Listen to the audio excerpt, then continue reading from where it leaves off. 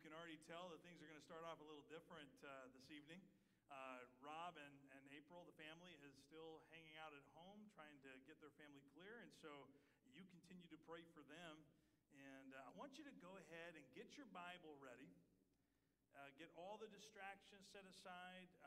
Make sure that you're ready to really focus in. We're going to get right into God's Word tonight.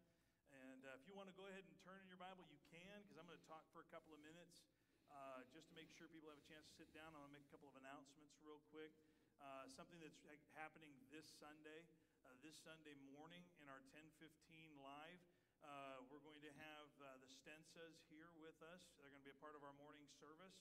In fact, Brother Keith is going to be bringing God's Word to us, and that's going to be a great encouragement for us. And he's going to share with us what's happening in the ministry in Uganda. We'll even have a promotional video that's going to play sometime during the service.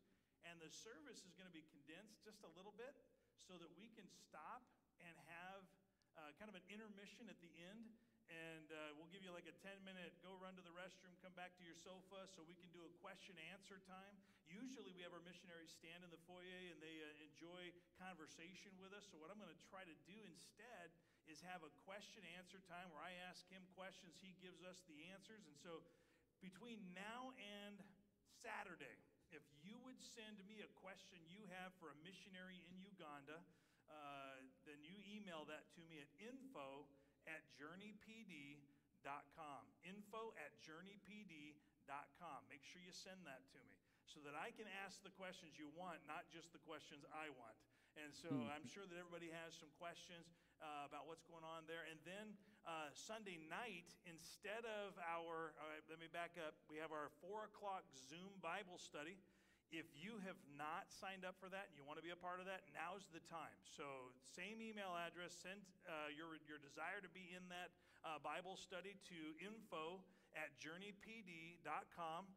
Because you send me the email, I'll have the email to send you the invite. You can't just join. It's not a live stream. It's a private video chat about God's Word. And so you'll have to send me that, so I'll know to send you the invitation. And then that'll go till 5 o'clock. Well, at 6 o'clock, we're going to be here in the north parking lot for drive-through prayer. That was a really cool thing last time we did it. I don't think it's going to be cool this time. I think it's going to be a very warm thing. So don't leave us standing out there in the heat by ourselves. Pastor Jerry's going to be here. I'm going to be here. We would love to pray with you in person. And so we're asking you to come into the north parking lot. We'll have it coned off. You'll kind of know how to get to where you belong. And it's going to be a great thing. If you didn't participate last time, you missed out. You don't want to miss out again. And if you did participate, then you know exactly what we did that night. It's a great time. We get to laugh and encourage each other for a couple of minutes, each car, and we just kind of keep the cars moving through. If a line forms and then there's a gap and you want to come back through, you can come back through. There's no limit to the amount of times you can come through, and so we can enjoy that fellowship. Well, something that's happening very soon, and I want to make sure you have the information, and I want to make sure we have a way of giving it to you. We are getting ready to restart the church. Before I say anything about dates, I want to make sure you've received the first email with the reopening plan. We want to make sure that everybody has the details. We want to make sure that everyone knows what's going on. We want you to also know that it's not whoever gets here first gets to go to church. We need you to understand that there's going to be some policy in place. I'm working with Solomon on some ideas on how we can, quote unquote, and I hate to use this word, reserve seating, because we have only a limited capacity here at the church, and we'll want to make sure you know the regulations for participation, who should come and who shouldn't. I'm going to start posting some videos on all of our platforms so that you can log in somewhere and find a video that encourages you what to expect. We're gonna need some extreme flexibility and understanding in the opening weeks so that we can set a precedent for doing things well, so that we can continue to have our services and expand them. That's what our goal is, to expand those services. And so I just wanted to give you those pieces of information. So if you'll email me at info@journeypd.com if you did not receive it. Again, every single thing I ask you to let me know something is always to the same email, info@journeypd.com.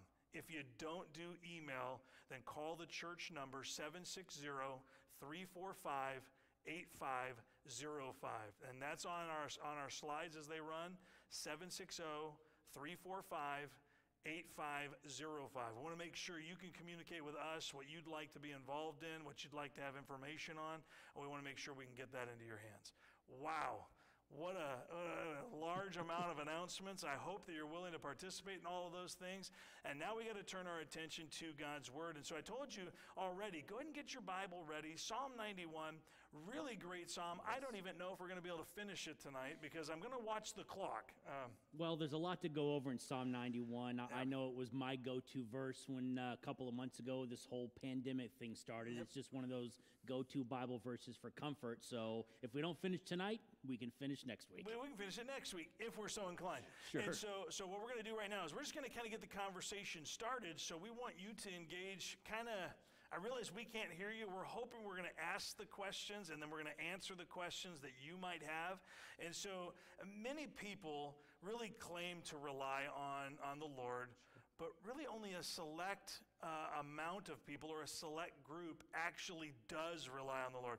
Solomon, what are some of the things that we might rely on and instead of God? Things, methods that we might turn to instead? You know, the praises of men always feel good because those are, you get those right away. Maybe some promotion, being promoted, elevated, whatever the case is. Power is always something that people want to grab for, and I know this is something that we always want to, I guess, receive is pleasure. We want to feel good, and so we tend to be geared towards those things or steer towards those things that give us that instant gratification. Well, that's definitely true. See, they and what's sad is they may not actually be protecting us. They may only be temporarily insulating us. They basically create a buffer between us and the problem that hasn't gone away. Sure. Because our personal abilities or our own power is never enough to get us where God wants us to be. True. And so let me ask you this. Why might we be tempted to rely on other things even when we know what God says He'll do? Well, I mean, there's a comfortability factor. I'm comfortable in what I'm doing. I like my bubble. I don't want to be taken out of my bubble. It's convenient. Everybody loves convenience, right? I don't want to be inconvenienced. I want to be convenienced. And something that I struggle with the most, and that is control. I want to control everything. I don't want anybody else in charge of me. Well, I got to tell you this. I've never been accused of micromanaging anything. And I know that everybody out there that's ever worked with me or is working with me now is laughing out loud because I have a tendency to want to control it all because I'm afraid that if I let go and let God be in control of it, He might not do what I want Him to do. And so that's always a problem, isn't it? It's a big problem. And so I'm always amazed at the startling difference between true trust and stated trust. There's a significant difference between actually trusting and saying I'm trusting. Those are very different things. I mean, think about it. Genuine trust can and usually will be seen in between jobs. Right. And so genuine trust tends to be seen in the midst of trouble and on through it. Also, it tends to be seen when the answer is no. Think about that. We hate the word no. We love to get what we always want. And so think about this. When our hoped for wasn't meant to be is when trust has to be there. Because if we can't have what we thought we were going to have, or we run wild because we didn't get it, that's a big problem. That doesn't show trust. And so instead of kicking down doors, think about that. A lot of times we'll kick down doors that God has closed, or we'll try to. Yes. Or we'll run to something else. Instead of remaining in the thing that God has us in until we get to see Him work. It's learning. Trust is actually uses or requires a little bit of waiting. And that's very difficult at times. And in Psalm 91, we get a sense of true reliance on the Lord. Before things get better, when we still can't see really how they can get better. Isn't that one of the biggest difficulties? That we know that it could get better, but we can't see how. And so let me read through Psalm 91. It's a lot of verses. It's 16 verses. Let me read through the whole thing. and then we'll pray, and then we'll really dive in. And so starting with verse number 1 in Psalm 91, he says, "He that dwelleth in the secret place of the Most High shall abide under the shadow of the Almighty. I will say of the Lord, He is my refuge and my fortress, my God, in Him will I trust. Surely He shall deliver thee from the snare of the fowler and from the noisome pestilence. He shall cover thee with His feathers, and under His wings shalt thou trust. His truth shall be thy shield and buckler.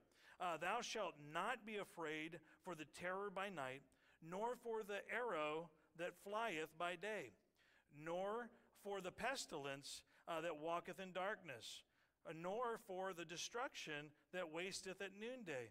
1,000 shall fall at thy side, and 10,000 at thy right hand, but it shall not come nigh thee. Only with thine eye shalt thou behold and see the reward of the wicked. Because thou hast made the Lord, which is my refuge, even the Most High, thy habitation, there shall no evil befall thee, neither shall any plague come nigh thy dwelling." These are just some powerful verses. They actually are very appropriate for the time we're in. He keeps going. He says, "For he shall give his angels charge over thee, to keep thee in all thy ways. They shall bear thee up in their hands, lest thou shalt dash thy foot against a stone. Thou shalt tread upon the lion and adder and young lion, and the dragon shalt thou trample under feet. Because he hath set his love upon me, therefore will I deliver him. I will set him on high, because he hath known my name. He shall call upon me, and I will answer him. I will be with him in trouble. I will deliver him and honor him. With long life will I satisfy him and show him my salvation." Wow, what a set of verses. Let's pray and ask the Lord to help us break it down. Father, thank you so much for the opportunity we have before us in Psalm 91. Lord, I pray that you would give us just a great deal of insight and inspiration from you as we travel through this, that we would highlight the things that are most important, and that we would, Lord, share and answer questions that might be on the hearts and lips of each person watching this broadcast right now. Lord, I pray that you would be in it, that your Spirit would guide, that we would be filled with your Spirit, that we would yield to you, Lord, in a special way. Use this time to build your body, your believers, in Jesus' name. Amen. Amen. Well, all right, so let's just kind of jump in here with this thought. Many of the Psalms that we look at have titles and things like that. This one doesn't come with any heading. It comes with no title, no occasion, no author, leaving it open to any situation that we might actually find ourselves in. I really love it when that happens, because it doesn't pinpoint one specific thing and have us think, well, mine probably doesn't qualify in this particular circumstance. But it's obvious that a situation or a real circumstance came about that could not be overcome in just any old way. It was going to require the Lord's intervention. And so God inspires the psalmist to write this down for us so that we can see just how he saw God working in his life. And so listen, do you ever take note of his moments, Solomon? When God does a work in you or does something amazing, do you ever jot down those moments anywhere? You know, I do have a journal where I do my devotions at home and jot down those moments, the prayer requests that come with those moments. But I like to share them as well. It's real good to get on the phone or text message and just share what God is doing or what God has done in my life. It's really neat to be able to pinpoint the day and the hour when God either spoke the answer and you watched it come through, or you actually were given the actual deliverance that you were praying for, right, the answer to the request. And listen, it's really important that we don't fill a book full of moments that we did what we thought was best. And it's important that our book doesn't get filled in with the things that are easily explained within my own strength. This place that we would jot this down could only have the moments when it's unexplainably God, or it's remarkably God working, right, and orchestrating while we are patiently waiting. This last Sunday, I talked about the circumstances in Jonathan and his armor bearer. And I got to tell you, those circumstances were remarkable and unexplainable. Right. There's just no way that that could happen on its own. And that's kind of the thing we're talking about here in Psalm 91. And so here's what our psalmist wanted us to remember, wanted to be remembered.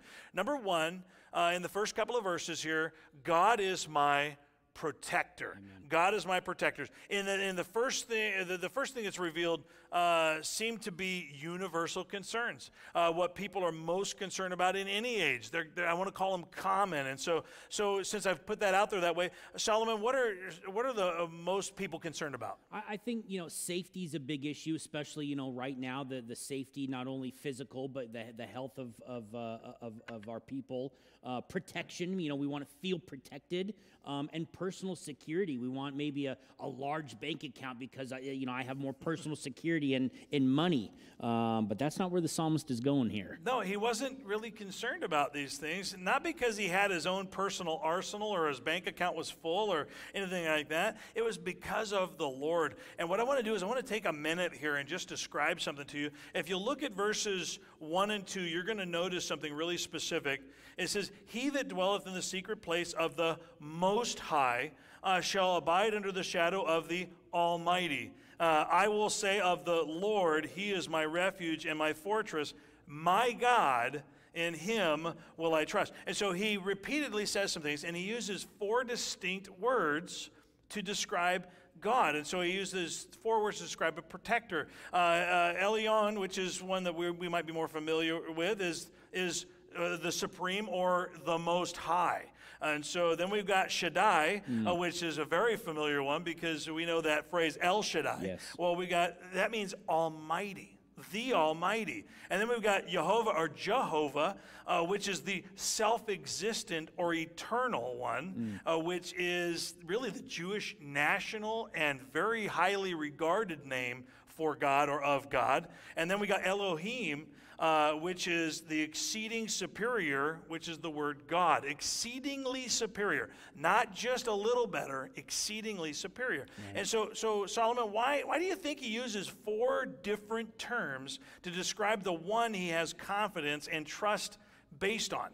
Well, knowing that some of our concerns are safety, protection, security, etc., I would want the Most High God, the Supreme God, the Almighty God, those attributes to be the one protecting me. Yeah. There's nothing more comforting, listen to this, than to know that you have with you the highest, supreme, almighty, exceedingly God on your side. I mean, let's just be honest here. You don't want second best, you don't want third best, you want number one. You don't want him to just barely be number one on his best day. You want him to be number one on his worst day. Think about this. There are passages that talk about the foolishness of God is wiser than the wisdom of man. Correct. And so we want the one that on his most foolish day is way wiser than we are. If you could ever use the word foolish to describe the Lord. And so I think that was meant to be understood kind of facetiously or sarcastically. But notice the specific types of protection. Now we go back through the verses and we look at the protection. And so in verse number 1, we see this location, the hiding place. Well, this secret place or this hiding place is really like a secret hideout or a covering that it's almost like camouflage, if you will. And so it's like having your own personal ghillie suit of the Lord, you kind of hide out in him. And then we have this other kind of hiding place. It's called the shadow, shade or defensive shelter. Think about this. If you are in a slightly dim room, maybe you've had somebody jump out and scare you because they were in the shadow. Well, imagine having your enemy walk right by you and not even notice you're there because you're hiding in the shade of the Lord. You're being protected from the burning hot sun because of the Lord, or something of that nature. And then we have this refuge, which is my shelter, my hope, my trust. It's really giving us the next, we're kind of going towards the next word, which is fortress, which is like a castle or a strong tower or a stronghold. So imagine that. He gives us all these different words. What seems to be the purpose of such a multifaceted or specifically detailed description of our kind of protection? You know, I just think with those descriptions, we can have comfort and rest in the fact that there's full coverage, if you will, from the Lord. No matter where we are, the situation, the circumstance, the timing, there's full coverage from the Lord. Amen. So we have these four different ways to refer to God to give us a more complete picture of God, and then we get to see a more complete picture of the kind of protection He's actually offering those who will do things His way. And so why is it so important for us to know with such detail? Solomon, if you want to add to that, why is it so important to know all this detail? I mean, you know, we live by faith, right, and not by sight. And I can't see God's hedge of protection. I can't see His shadow, but I know it's there. And so when we read this psalm and we read what God is offering to us, it just helps to bring everything into perspective. It almost like gives us a mental picture of what that protection could be like. Because remember, we have a multifaceted situation that we live in, and so difficulty comes from multiple different directions, as we'll continue to study tonight. But it's so helpful when we're dealing with what we cannot see in the future. It's a confidence booster when we're facing circumstances that require actually walking by faith. In fact, Hebrews 11:1 describes faith for us in this way. It says, "Now faith is the substance of things hoped for." When we're hoping for something, it hasn't happened yet. So it's the substance of things hoped for, and it's the evidence of things not seen. Faith is not a word we describe for something that we already have. It's not something that we can actually put our hands on already. It's something we've been told is going to end up in our hands at some point. It's something that we're going to be landing on. It's like being in one of those trust circles or doing one of those trust falls, Right. and you hope the person that is behind you that's going to catch you is actually going to. For me, it's making sure the airplane's going to land safely. Yes, there you go. That's also true. So we're able to keep moving into darkness, into the darkness of our circumstances, because it's not based on sight, because it's based on what God can do, not what we're already seeing happen from our own strength. And so that was number one. Now let's move into the next section of it, which is the largest segment of it, verses 3 through 13. God is my deliverer. Now this is where it gets really interesting. You need the first two verses to really comprehend how it can happen in the next ones. Not only do we have multiple words to describe the protector and the type of protection, now he moves on to reveal the process of protection. So what is the first word the psalmist uses to describe the process in verse number 3, Solomon? Deliver. Deliver. Yep. Powerful word, that word deliver. What is the implication made by the word deliver? There's a timing behind it. Okay. Now think about this. Solomon didn't tell you, but we're not kept from difficulty and trouble. Maybe he wanted me to be the one that was bearer of bad tidings. We will experience hard times and times that cause fear. We're going to experience those things. You can't be delivered from something unless you're first in it. And so he doesn't take us out of the troubles in this world. He is helping us through them or out of them. And so the word deliver means to snatch away without fail. Isn't that a powerful statement? So he says, surely he shall deliver, snatch away without fail. Okay, so he gives us that word. That leads us into several realities that people face. Notice two specific things we have to hold on to in just verse, or we have no hold on us in verse number 3. These things have no hold on us, and the first word is snares. If you'll notice, it says, surely he will deliver us thee from the snare. Okay, now it goes on to give other descriptions of it, but the snare. Okay, so a snare is a trap set for us by an enemy. It's like a sheet over a pit or a spring net. Maybe you've seen one of those movies where someone hits the spring net and they get strung up in the trees, or they get a loop around their ankle and hanging in the tree. That's the kind of image that he wants us to have there, because it's a hunter using a trap that's been set. Then we have pestilences. Ready for this? This is plagues or pandemics, could actually be put in that phrasing there. Noisome is the word describing them, and that noisome doesn't mean simply loud. It means sudden and loud. I mean, it just roars right in out of nowhere. What's the difference between the two things, though? Snares are set by men. There's an intention when you set a snare. You intend to trap something or somebody. With the pestilence, it's naturally occurring. It comes on naturally. It's just something that happens. Yep. And so one is personal, meaning that's an attack of an enemy, Right. or the enemy personally attacking you. And the other one is not personal. We have a lot of struggles that come into our lives that are completely not personal. We might take them personally, Right. but they're not meant to be personal. They're actually happen to a lot of people around us at the same time oftentimes. So how should that comfort us? Well, I mean, the comfort here in verse 3 is that no matter what we're going through, whether it is a snare, whether it is a pestilence, that God is with us in all those circumstances, no matter if they're made by man or if they're just naturally occurring. That whole word deliver coming back in there. He's Right. going to deliver us. He's going to snatch us away without fail. Now, he's not going to snatch us away until he's ready to. But, Right. but isn't that comforting to know that God has us no matter what? So let's keep moving. Notice the purposeful simplicity of his protection. He's simple on purpose in the way he describes his protection in verse number 4. Notice just a couple of phrases that he uses there. He hides us in him with great care. So notice the verse. It says, he shall cover thee with his feathers, and under his wings shalt thou trust. His truth shall be thy shield and thy buckler. This is a powerful verse. The psalmist notes two different ways God may employ to provide the protection that we're going to need. So he says the first one is cover thee with his feathers. Now let's be honest here. It's like a screened by the wing kind of idea. We think of when we think of this, it's almost like a mother hen takes the chicks and covers them in the wing and puts a just kind of a curtain around them, and then we see this by thy shield and be thy shield and buckler.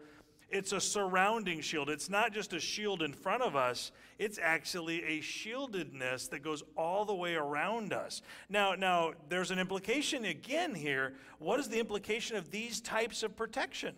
Well, the implication is that to get that, it would seem that somebody, God, needs to be very close to you to provide that. Now, his hand is far-reaching, but he's here with us. So it's basically, it's up close and personal, Right, really. right. And so why is that helpful to know? Well, because, no matter what we're going through, it is nice to know that no matter how big we think it is, in our little bubble, God is with us.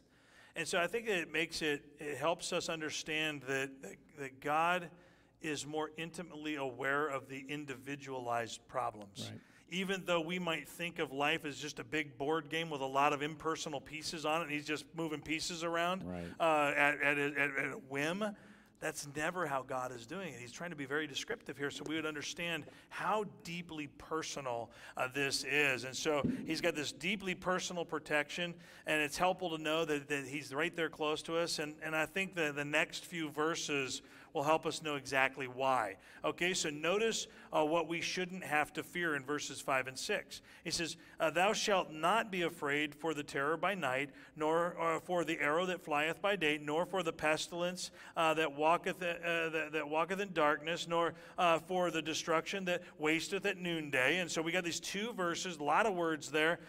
With God on our side, we can sleep at night, knowing that even the things that come suddenly or without a warning, like terrors in the night or arrows in the day, that's verse number 5, and going on to verse number 6, illnesses or destructions, that they never catch God unaware.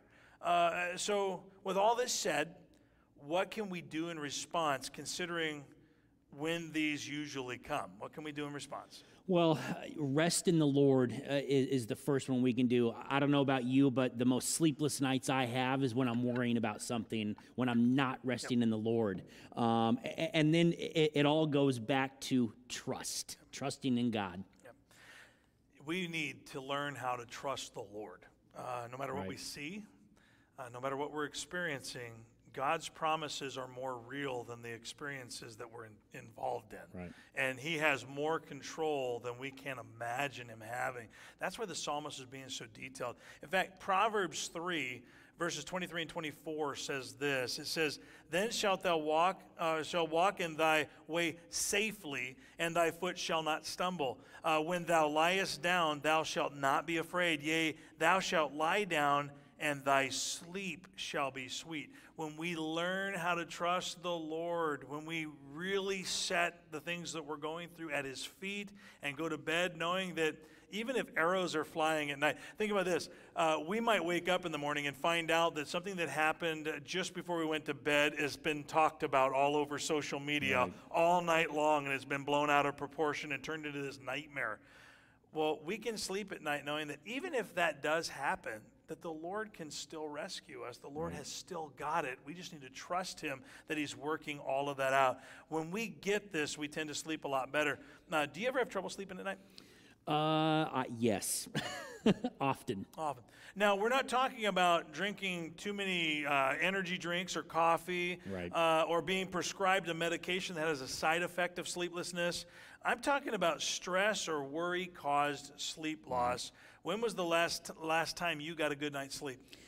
I hate to say this, but it was last night. But that's only because I didn't sleep for the previous 2 nights. Okay, so you've experienced some sleepless nights, really concerned about what the plan of the Lord was, or really how the work is going, how things are being affected in your home and things like that.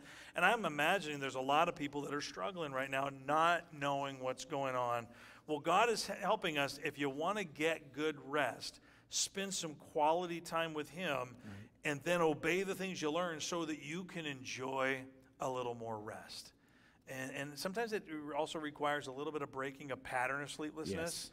We are habitual people. We tend to set ourselves into bad patterns, and sleeplessness that is not related to energy drinks, coffee, or medications is generally caused by a breach in our trust in what the Lord is preparing to do or doing, or he's asked us to stay awake and spend time with him. I mean, I don't want to take that away from the Lord. Sometimes he causes sleeplessness so that we'll call out to him and we'll turn to him for a period of time. And so you might be in one of those periods right now where he's actually had you stay awake and spend time with him because he wants to guide your steps.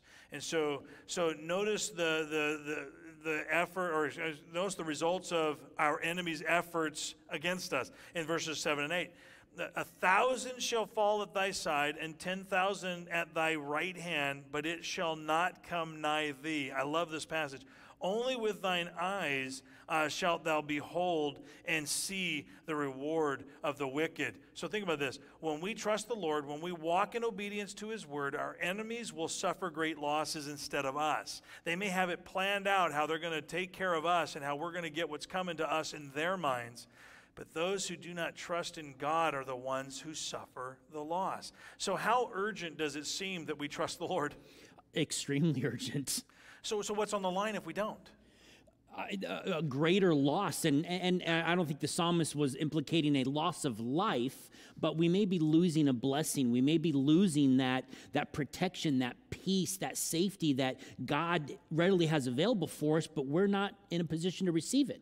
Very true. See, it appears that the greater we trust the Lord, the greater the life issues we commit to the Lord's guidance, the more peace and rest that is actually available to us. I don't know about you, but I can't spare any of the peace and rest I already have, and I could actually use more. And so this has really been an encouragement to us to consider how we might continue to learn to trust the Lord more. The next several verses, though, verses 9 through 13, the psalmist repeats the amazing reality that awaits those who trust him. Now, I just want to kind of do an overview here. The nature of God's protection, needing no help from us other than total faith that he can do and will do what he's promised. Did you catch that? We need to put more faith in the nature of God's protection and realize that he doesn't need any help from us. Now, he needs obedience from us, but he doesn't need our help in making him able. What does he say will happen to those who trust in him in verses 7 and 8? Or, yeah, verses 9 through 13, I should say. You know, I love verse 11. You know, he will give his angels charge over thee, and what a comforting verse that is. That the angels that cry out to God in heaven are given charge over me, yes. and I just love that verse there. Well, think about this. No matter what the power of the enemy is, we can have victory. Think about this. What do we forfeit when we trust in any other thing besides him? What do we forfeit? I mean, we forfeit the God-sized victory. There's only so much we can do in our flesh. Yeah. We forfeit what God can do being God. And I got to tell you, I love God-sized victory. Amen. I'll settle at times, unfortunately, for my size victory. But I actually I think we all should be rightfully more impressed with a God-sized victory. And so much, we have so much less when we don't trust the Lord than we could have. And we don't want to find ourselves in that position that we have forfeited what we could have. You know, just a side note, a piece of information, this passage that we just came through where it says he'll give his angels charge over thee is what Satan twisted out of context to tempt Jesus into testing God. It was one of the three temptations. So why do you think this was one of the three temptations of Jesus? You know, looking back at that verse in Matthew 4, it's a temptation that I think we are all tempted with at times. In other words, Satan was saying to Jesus, hey, if God is who he says he is, why don't you test him and see if he's going to do what he says he's going to do? And we often face that in our own walks. Hey, God, if you are who you say you are, why aren't you showing up and doing what you promised me you're going to do? And sometimes we often level a challenge to God. If you don't do this, then I'm going to stop this. And so when we do that, we are way out of line. In fact, Jesus, instead of falling for the temptation in Deuteronomy 6:16, that's what he points him back to. He says, no, it says, thou shalt not tempt the Lord thy God. We're not supposed to be telling God, this is what you're going to do or else. Or if you don't do what I tell you to, I'm going to do this. And because you didn't do what I think is best, I'm not going to follow you anymore. That's not where we're supposed to be at. We're supposed to be winning that temptation to test God or to put God, so to speak, in his place if he doesn't do what we think he ought to do. And so, listen, we can trust God to protect us. That's just the bottom line. But not for the purpose of testing him. He helps us accomplish his will and protects us along the way from anything we encounter that's by his design. Remember that when we're walking in faith and obedience, we're walking into the things he's designed for us. And his protection is ready to be there for us when we're walking by his word in his will. It's a pretty amazing thing. Now let's go ahead and finish it tonight. I think we're just going to have to go a few minutes longer. Notice one last comforting reality, the third point, and it's verses 14 through 16. God is my rescuer. And so let me just read out the chapter, and then we'll talk about it a little bit, Solomon. Verse 14, it says, because he hath set his love upon me, therefore will I deliver him. Make sure you understand that this is told in a reverse fashion. Okay? God is saying, because he hath set his love upon me, meaning we put our love on God, therefore will I deliver him. I will set him on high because he hath known my name. God speaking, we're looking towards the Lord. Verse number 15, he shall call upon me and I will answer him. I will be with him in trouble. I will deliver him and honor him. With long life will I satisfy him and show him my salvation. So those last three verses is like God's testimony time. Notice only what is said, but not only what is said, but how it's said in these remaining few verses. What does God do, or how do I put this? How does God actually say he's going to do these things? Well, he said, who's he going to do it to? Well, he's going to do it for those that have set their love upon him, that know his name. There's some intimacy in there. We know God is love, but our love towards God is causing God to do these things for us. And remember, when we love God, we do things a certain way. In fact, the Bible tells us that when the people that actually love God are the ones that are doing what God's word says to do. And so the believer loves God. Our trust in God is a demonstration of our love for him, and our love for him is proven by our obedience to what he says. Too many say they love God, but are actually just wanting something from him. Have you ever noticed that a lot of people get really serious about the Lord when they need something, but they're not so serious about the Lord once they have it? Maybe you've heard those people bargaining with God for riches. I'll give you 90%. I'll give you 90%. And as it starts to come, like it looks like it's coming in, that percentage goes way back down because we like it that way. What are some of the ways we do this? What are some of the ways that we put our trust in we actually come to the Lord and we want something, I should say? Well, we pray for something. You know, you mentioned we sort of barter with God. Hey, give me a little and I'll give you a little. We go to church to get something. We're giving, hoping for something, or we're tithing. Hey, Lord, I put $10 in the offering plate. You know, you're going to multiply it. Open up your heaven's doors. Yeah. Isn't that crazy how we do that? We can get so focused on what God has to do, right, instead of what our love for him opens him wide to do. Right. We have it all wrong many times. We oftentimes put God in that position of, well, you have to do this. This is your responsibility, God. And that very attitude doesn't reflect love. Right. That reflects some sort of a control over him. Right. And I got to tell you, when we control God, who's God? We are. We are God. Isn't that a crazy thing? Does there seem to be an order of things that makes a difference, though? Well, you know, I take that question and I always go back to Matthew 6:33. But seek first the kingdom of God and his righteousness, and all these things will be added unto thee. You seek the kingdom of God and you seek his righteousness, because the order, as we pick up in verse 14 of Psalm 91, is because we've set our love on him. Definitely. See, if our love for him needs to be as if we believe he's actually God. Right. I think that's the hardest part, is that when we think of God in terms of human relationships, well, then sometimes we feel like people owe us something. Right. But when we remember who he is God, and he has made everything possible for us. That should generate a love for him.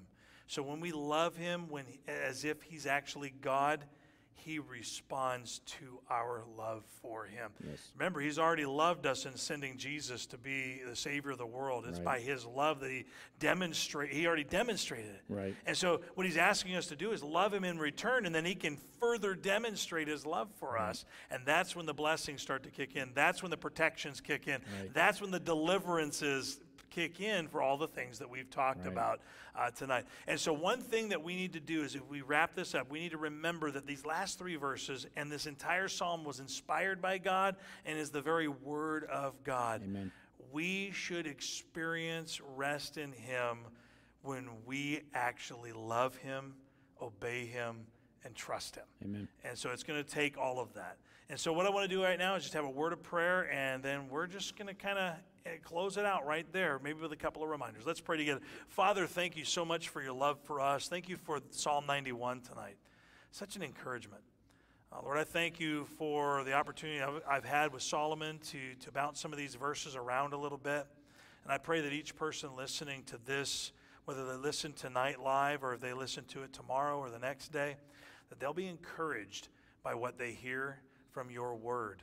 Lord, that they would recognize that true faith in you will inspire trust, it will inspire love, and it will cause us to experience your protection, your peace. It'll cause us to experience, through the process of time, deliverance as we travel the path that you have laid out for us. Thank you, Lord, for your word. In Jesus' name. Amen. Amen. Well, as we just kind of close this out, don't forget those things that I mentioned at the front end. We have this coming Sunday morning, we'll have our guest missionary from Uganda, the Stensas. It's been 4 years. They're back on furlough. They're going to present and share with us. They're even going to bring God's word for us. And so I hope that you'll tune in at 10:15 this coming Sunday morning. We have our 4 o'clock Zoom Bible study in the book of James. We've only had 1 week, so you haven't missed a lot. We're going to review a little bit to bring everybody up to speed, and so I hope you'll be able to join us. And then drive-through is coming up at 6 o'clock on Sunday night, and I want you to be encouraged to be a part of that. And then make sure that you have looked over the email we sent this past week. A new one will be coming out tomorrow. We're going to try to make sure you're up to speed on our reopening plans and even the dates and times. Things are going to change significantly in the next week or so, and so we want to make sure you are aware of all of that. And so you've got to get a hold of us and make sure that we know. In fact, I'm going to ask the men if they would, as we close out, put the contact information up at this point in time. Thanks for watching tonight, and God bless you.